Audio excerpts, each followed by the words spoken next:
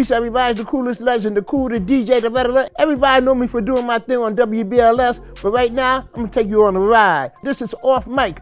I remember the first time I went to a college campus that was a couple doors down from the high school I went to up in the Bronx, Stephen Clinton High School. I went over to Lehman College, and in the cafeteria, I saw this guy had this equipment at the cafeteria, and he was playing records. And I was inspired by that. Before you know it, I was sneaking downtown to the early discos, you know, and I was catching the bug. Later on, coming uptown in the Bronx, who I see, the person who really started off hip hop, my man Kool. Being under Africa Bambaataa or my Universal Zoo Nation, this is before it became popular, the hip hop culture.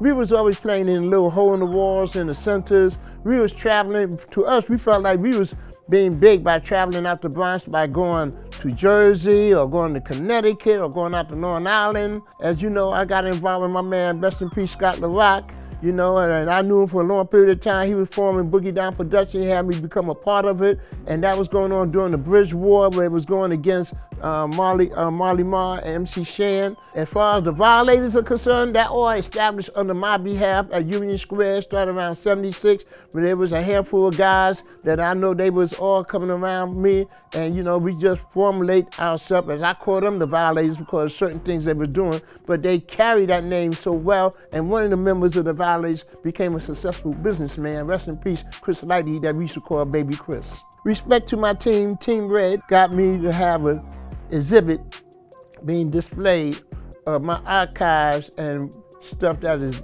quote unquote vintage from my beginning stages on up, you know, so it's an honor. I had some custom turntables. You're gonna see some pictures, some of my records. Just come on through and you'll find out. So when I get a chance to get on the set and play, and I see the reaction according to how I play, that fulfills me. That make me keep going. And I feel that, you know, I can do as long as possible. I think that there's no limitation.